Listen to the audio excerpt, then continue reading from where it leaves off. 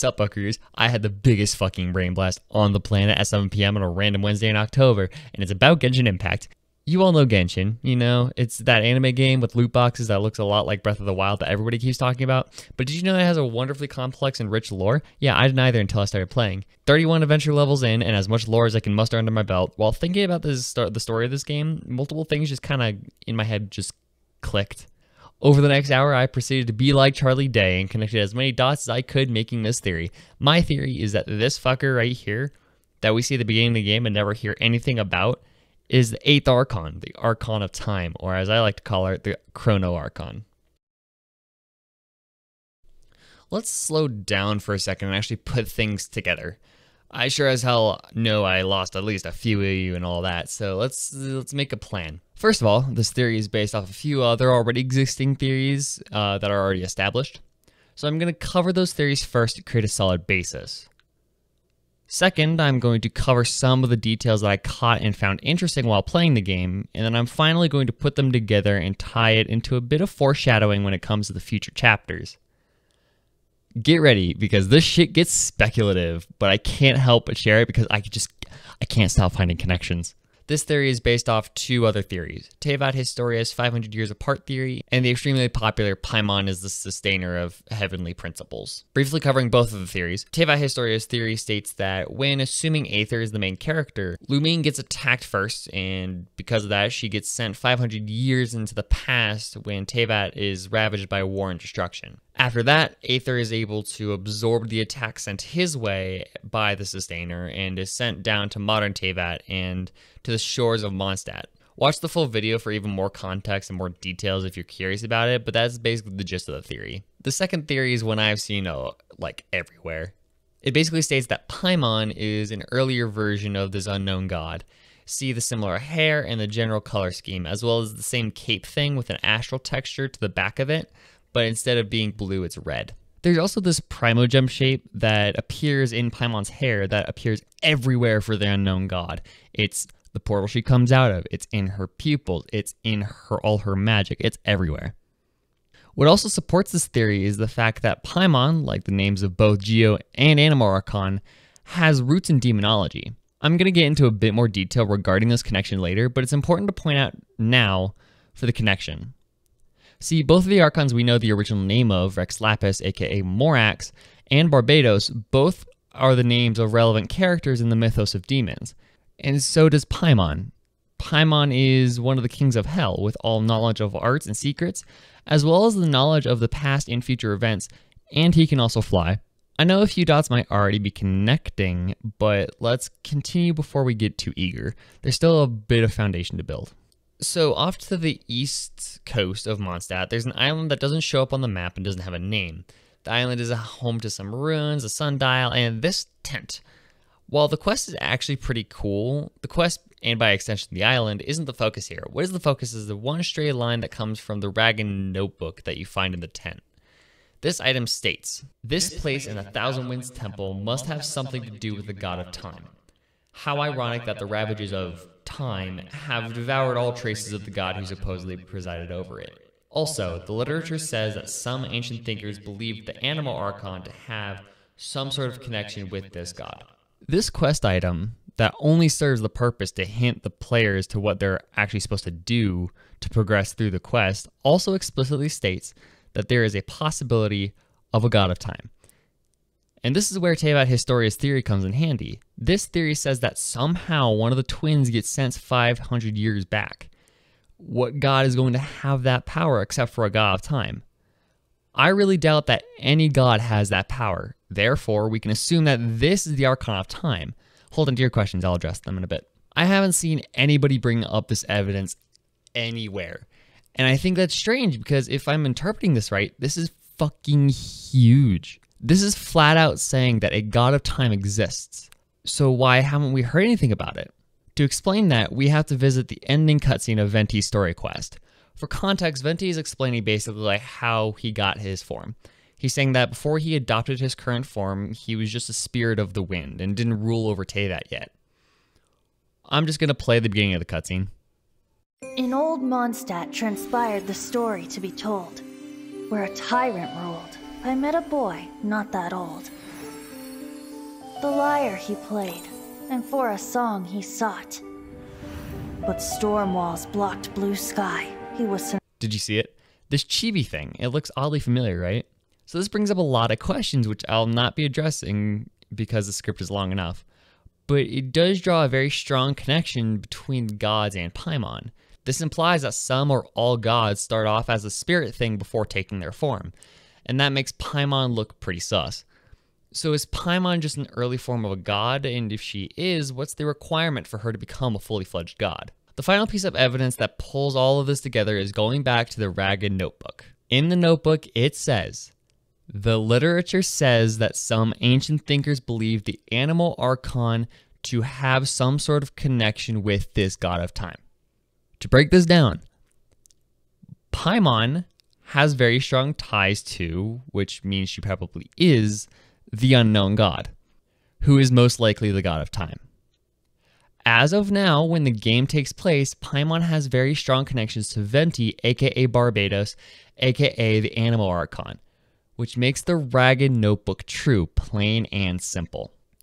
But how did ancient thinkers believe this? How did they predict it? And how does Paimon exist at the same time as her older, more godlike self?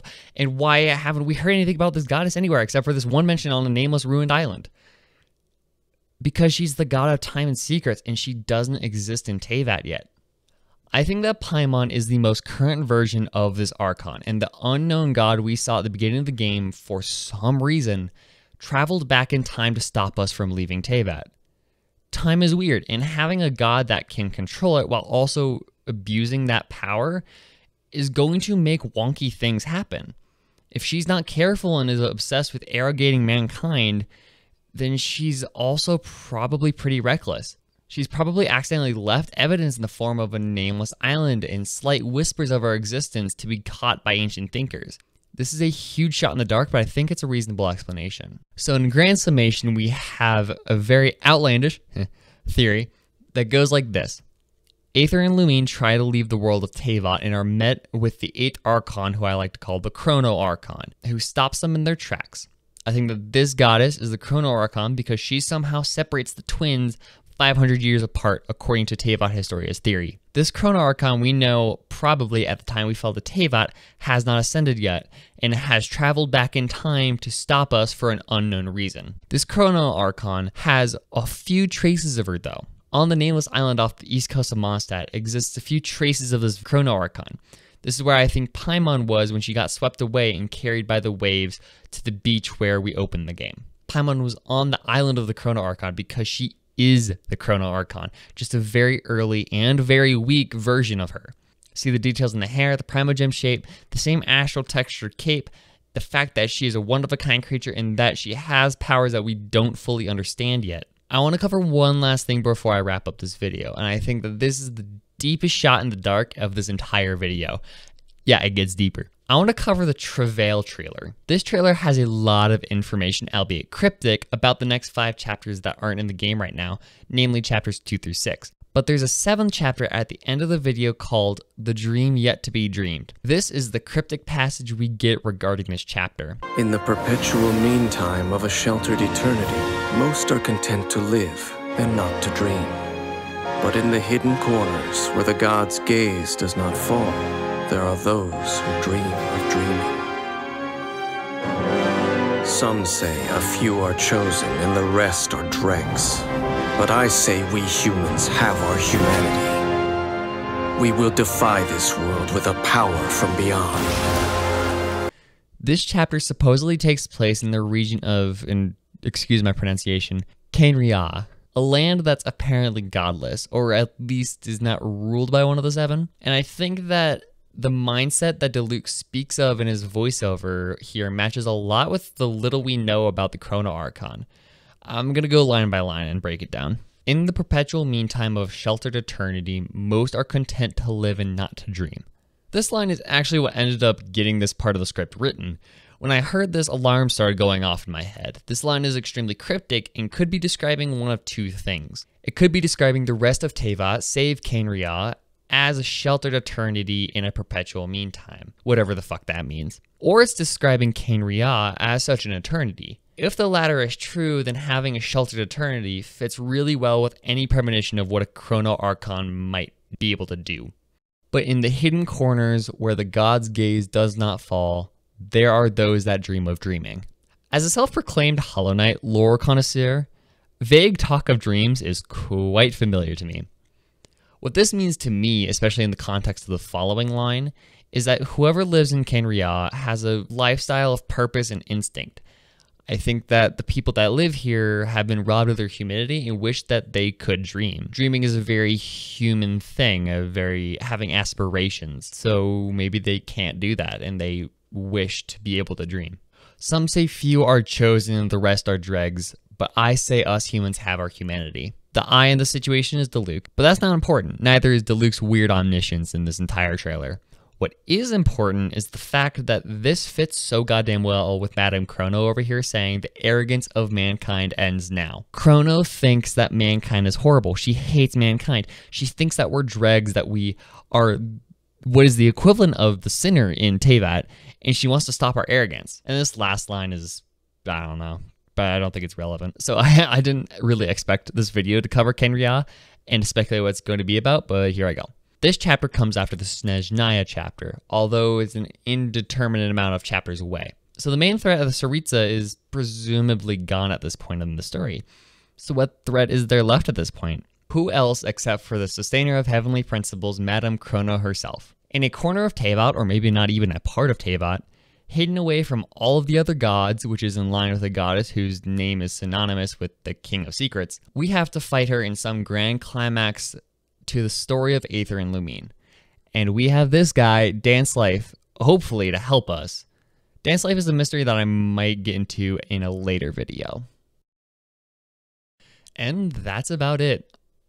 This video took 2 tries to make. The first script was a mess and unstructured and all over the place and honestly did not work. This one took more evidence that I found after writing the first script and recorded the first script, synthesized it better and more coherently, and then made this. I'm much more proud of this script and the information that this presents, and how it synthesizes so many different theories into one that honestly I haven't seen this theory anywhere. I don't know why.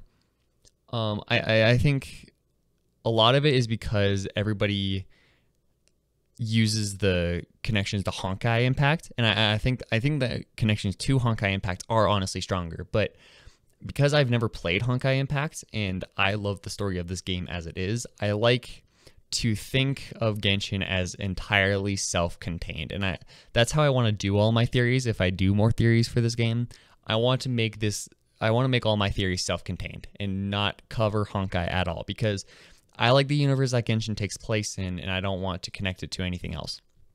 And I think that makes things more interesting. I think my conclusion about